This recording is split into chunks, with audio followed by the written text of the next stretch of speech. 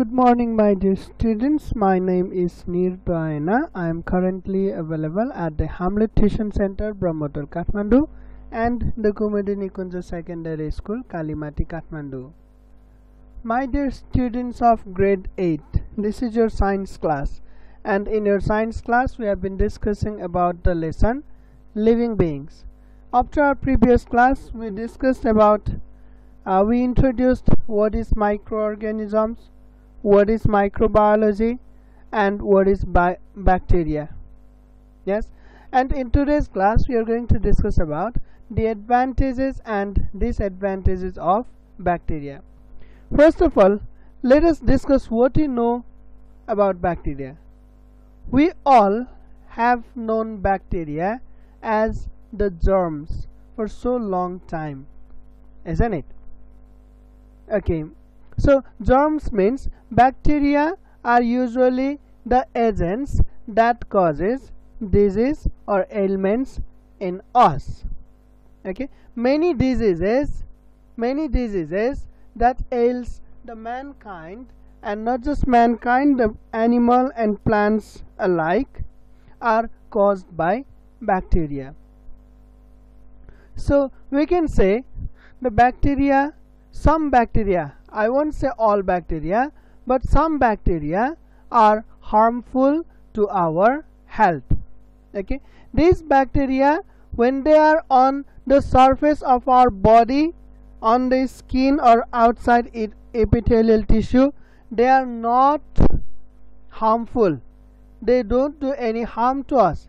Indeed, some of them are even beneficial to us.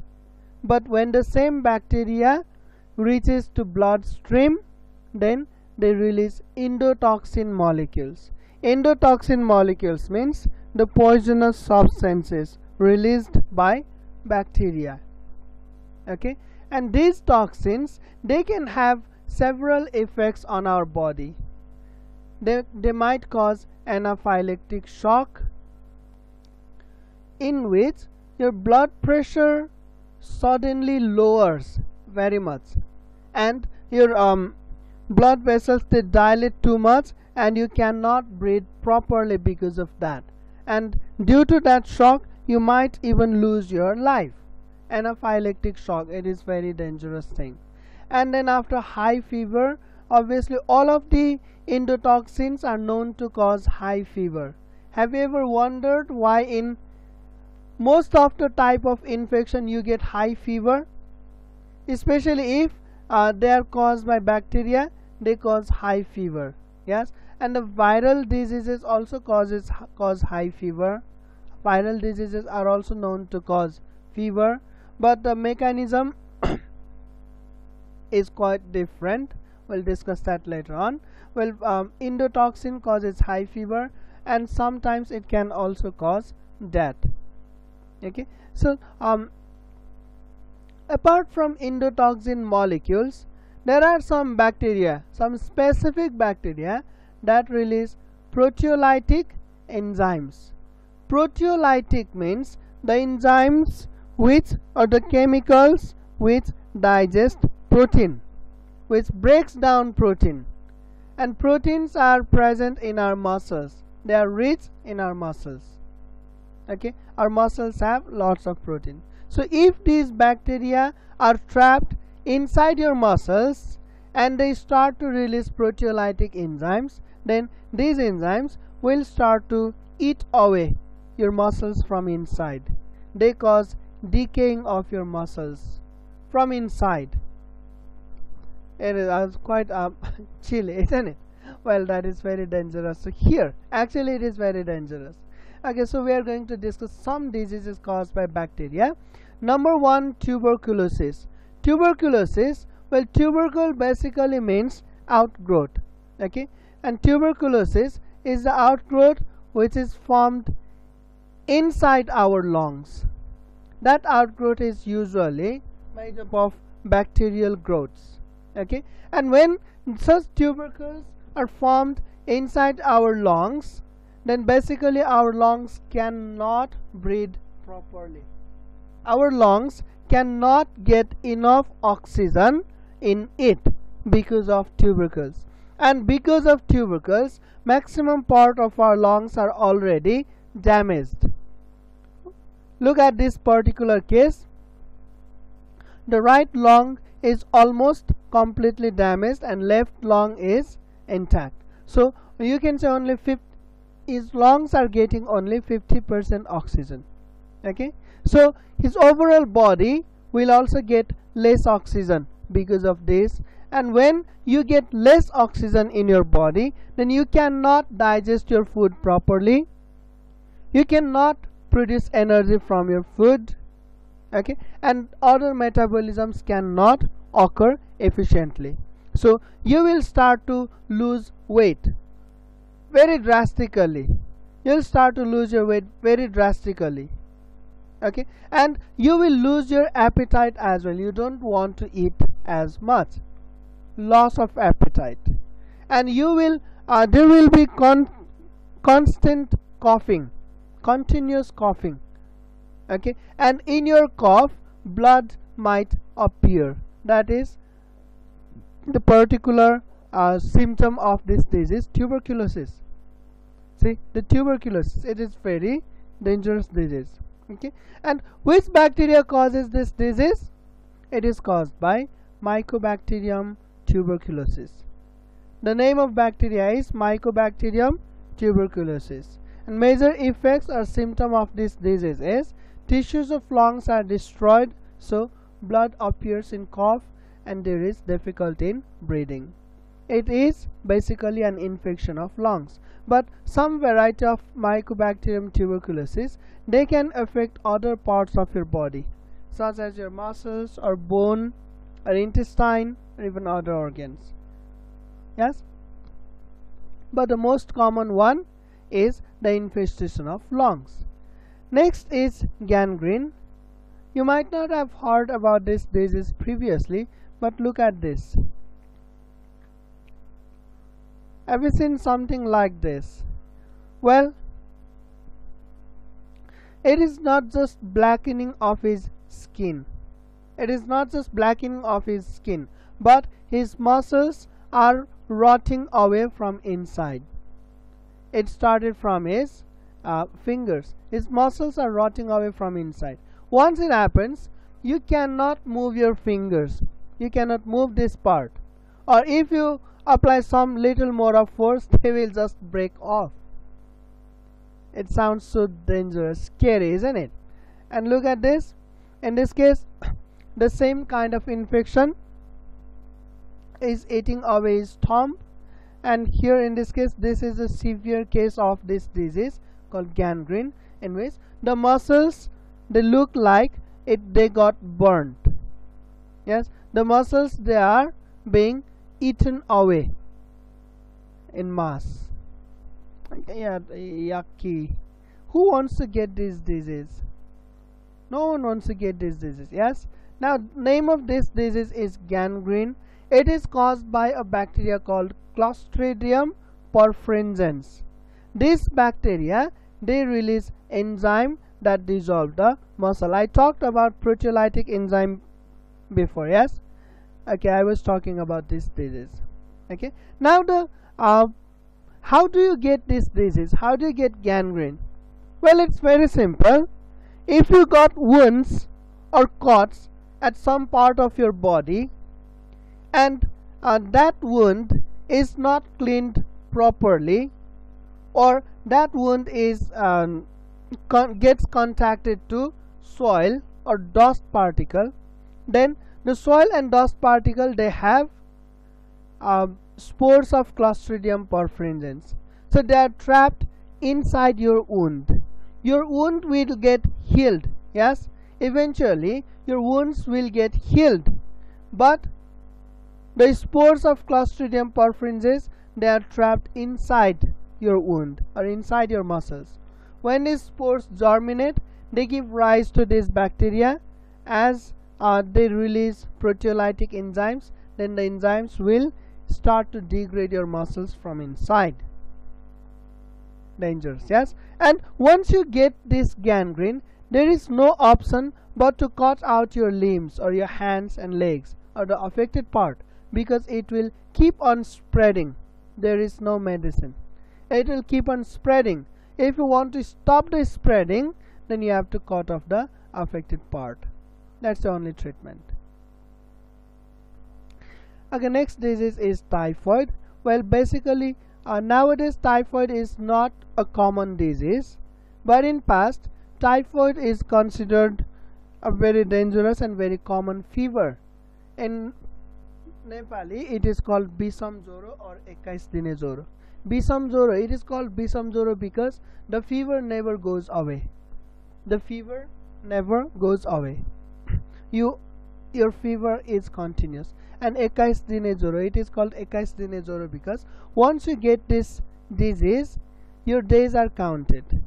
That means on the 21st day, most of the victims, they lose their life within 21 days. Most of the victims, they lose their life within 21 days. And nowadays there are specific medicine for typhoid. Okay, even if you get typhoid nowadays, by getting that medicine, it is called chloramphenicol. Okay, by taking that medicine, the disease will go away within 1 week. It will take only 1 week. And it is nowadays it is not heard that someone is dead because of typhoid. Okay, and this disease typhoid, it is caused by a bacteria called Salmonella typhi. Salmonella typhi. What they do, when they get to your blood, they release endotoxin. And that endotoxin causes very high fever, and due to high temperature, many of your organs or nerves might be destroyed. It might cause organ failure. Okay, or it might cause permanent disabling of some parts of your body or some of your sense organs. Some people recover from typhoid without treatment, but if they recover, then also some of them become deaf for lifetime, some of them become blind, some of them become dumb for the lifetime, some of them become partially paralyzed. There are many effects observed in the persons who recovered from who recovered from typhoid without any treatment. So it is also one of the dangerous diseases caused by bacteria. Well, next disease we are going to talk about is cholera. Cholera is called haiza in our language. It is called haiza. Yes, espaliko haiza phalana lai laiza. Okay, cholera, it is one of the serious disease. Once you get cholera, if you are not treated, then you might be dead within 3 days. It doesn't take very long. It takes only 3 days to take your life if not treated. Okay, and cholera is caused by Vibrio cholerae. Vibrio cholerae, when it gets to your intestine, it releases a toxin, and that toxin reverses absorption of water from intestine. You see, this is our intestine. Yes, whenever we drink water or whenever we eat food also contains water. The water gets to large intestine, ascending colon, transverse colon, and descending colon. Water gets into large intestine, and from large intestine, water is absorbed to the blood. Water is absorbed from intestine to the blood. But when Vibrio cholerae releases its toxin, that toxin reverses that effect. That means water will now pass back from blood into intestine. Actually, what should happen?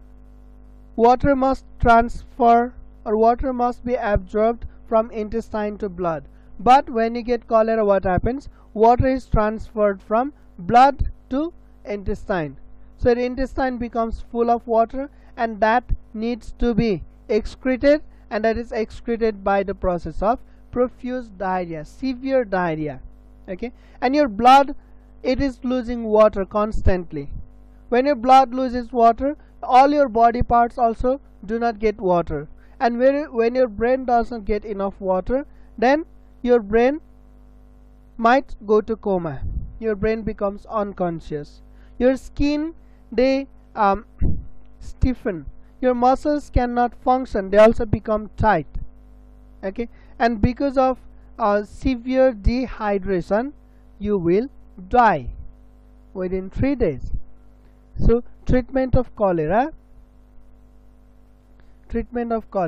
is absolutely necessary when a person gets cholera.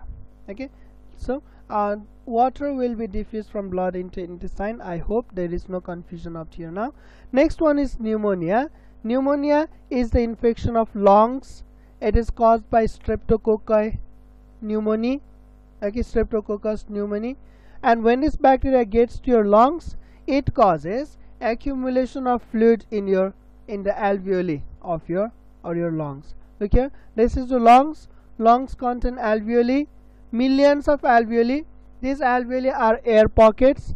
When you breathe in, air is stored in that alveoli, then it filters out oxygen. The oxygen is transported to blood. But when you get pneumonia, because of the bacteria, the alveoli, they are filled up with liquid, not air. And when they are filled up with liquid, you cannot take in air and you cannot take oxygen. Okay, if it gets serious, then it might cause death as well. Okay, next one is syphilis. Syphilis is also called Spanish flu because its symptoms are similar to flu. Flu means common cold. Its symptoms are similar to flu. But later on what happens? The flu subsides on its own. You don't need to take any medicine. The flu subsides on its own, but then you will become mad. Means the syphilis, at first they infect your genitals. It is sexually transmitted infection. Okay, so it first affects genitals, and without any treatment it goes away.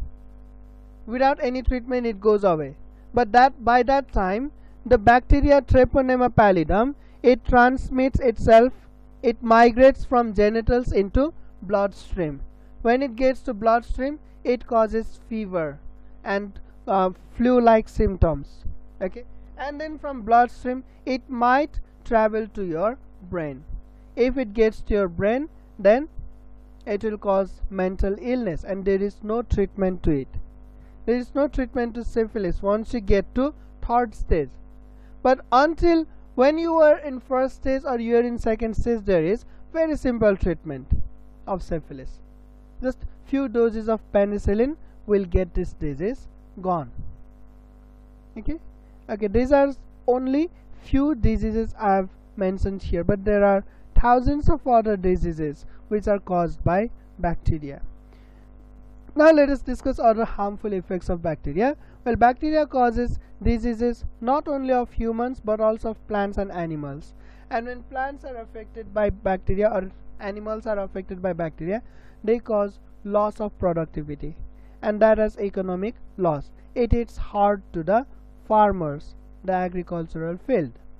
And bacteria also causes rotting of vegetables and fruits. It is because of bacteria that you cannot keep fruits and vegetables for a long time. You cannot store them. They rot away. Okay, and some bacteria such as denitrifying bacteria, which are found in soil, they decrease fertility of soil, because nitrate is essential component in soil which are needed by plants. Nitrate. But these bacteria, they break nitrate, they break off nitrate and release nitrogen from it. So they are also harmful bacteria. Okay, we have discussed so much about harmful bacteria, but all bacteria are not evil. Let's say only 0.1% of bacteria are evil. Rest of 99.9% bacteria, they are useful. Let us not judge all bacteria because of few bacteria, few germs. Okay, now let us discuss the importance of bacteria. First of all, they are commensals. Commensals means beneficial microorganisms. Many bacteria, they harbor in our intestine, they live in our intestine, and in intestine they synthesize several vitamins and other enzymes which are essential for our health. They make vitamins and enzymes which we cannot get from food. Okay, that's why they are very important. Not just that, we cannot digest everything in our food. We cannot digest everything that is in our food, and such non-digestible substances in food are also fermented by these bacteria, and they help to extract energy or nutrient from these non-digestible things. Like, we cannot digest grass, but herbivores, they can digest grass, but they do not have any enzyme to digest cellulose. It is the bacteria found in their intestine that digest cellulose. The bacteria found in their intestine digest cellulose. In our body also, many bacteria, they help to digest proteins in our intestine. Okay, the protein we take in food, our body cannot digest them all, and they are digested by bacteria. When bacteria digest proteins, they produce a gas called ammonia, and because of which farting occurs. Okay, so farting is not actually bad. Okay, anyway, our the next advantage the bacteria provides in our intestine is, if germs enter in our intestine, these bacteria, they don't allow the germs to establish. Okay, they don't allow the germs to establish in our intestine, and they defend us against these germs. Okay, that's why doctors also suggest you to eat curd in case of stomach distension. If you have any problem of stomach, doctors suggest you to eat curd, because curd contains beneficial bacteria. The bacteria which are beneficial to our health, they are present in the curd. Okay, okay, next importance is soil fertilization. Okay, soil becomes fertile only because of bacteria. Okay, in absence of bacteria, nutrients cannot be resupplied in the soil. That means when dead and decaying materials, dead materials and excreted materials are deposited in soil, they are decomposed by bacteria, and by decomposing them, they release the nutrients into soil. Because of the nutrients, soil becomes fertile. Okay, so without bacteria, the soil will not be fertile. In fact, if we remove all the bacteria from soil, then it will be nothing more than sand. Okay, if we remove all the bacteria from soil, then it will just be like sand. Sand does not support the growth of bacteria. That's why sand is not fertile. Okay, and next one is food synthesis. Well, many food items are synthesized by bacteria. Some of the foods you love, like curd. I love curd. Cheese. There are different varieties of cheese. Yes, and then pickles. You like pickles, isn't it? Gundruk, the favorite food of Nepalese. Many of these foods, they are prepared by bacteria. And you know mahi? Mahi. Yes, mahi is actually fermented milk. Mahi is fermented milk. And also, you know that sour milk? Sour milk, the milk which is little bit sour, you can get it from dairy shops. Okay, it is one of the dairy product. It is also prepared by bacteria. Okay, and lastly, symbiosis. This is the root of leguminous plant. Leguminous plants, kosebali. Okay, the roots of leguminous plants, you can see there are nodules. Yes, these nodules have a bacteria called rhizobium. This rhizobium, they turn atmospheric nitrogen into nitrate, and I have already told you nitrate is essential for plants. Without nitrate, plants cannot grow. Without nitrate, plants cannot grow. So these bacteria, the rhizobium, they convert nitrogen into nitrate and mix in soil.